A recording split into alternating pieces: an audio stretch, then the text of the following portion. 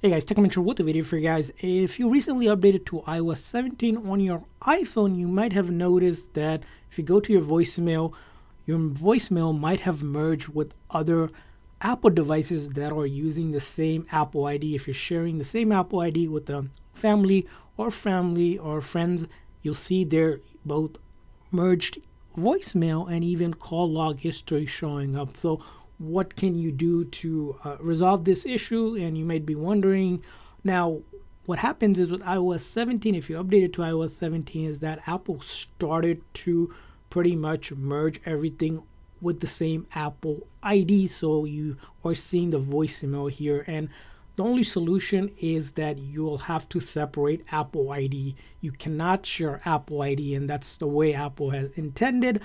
I know a lot of user forums have recently complained about this issue where the voicemails that they merged, they want to separate it. But if you're using the same Apple ID, you can't do that. So the one solution that you can do right now is that you want to create a separate Apple ID for each Apple user, right? So that they have their own personal voicemail and call history and things like that. And if you do want to share things, right? The reason why most people are using the same Apple ID is because they might be sharing subscription, app purchases, music downloads, or movie download or purchases that they made.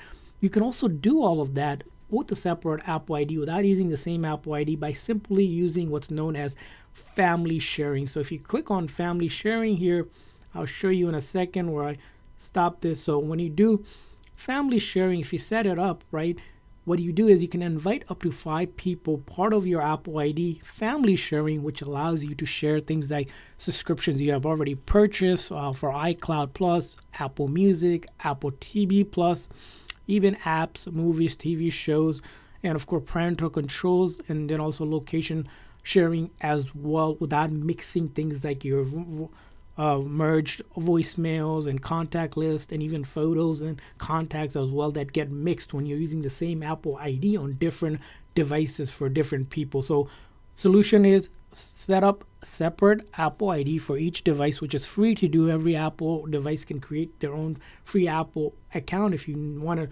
link on how to create that, we'll share a link on that. But setting up family sharing is the only solution going forward, as Apple has pretty much put that out, and they're not going to allow you to kind of separate things if you're using the same Apple ID for your devices. Unfortunately, that's kind of the way Apple has deemed. You can go ahead and give feedback to Apple on their website, but essentially going forward is what Apple recommends is having separate Apple ID for each person and using family sharing as a solution where you can invite up to 5 people on your account so they can share your purchases without needing the same Apple ID. So that's it for this video. I know this isn't the greatest solution out there, but that's the only solution right now from Apple, is using this for any merged voicemail and things like contacts and call log history. So I hope you guys found this video helpful. If so, please make sure to like and subscribe button. Thanks for watching, guys. See you guys next time.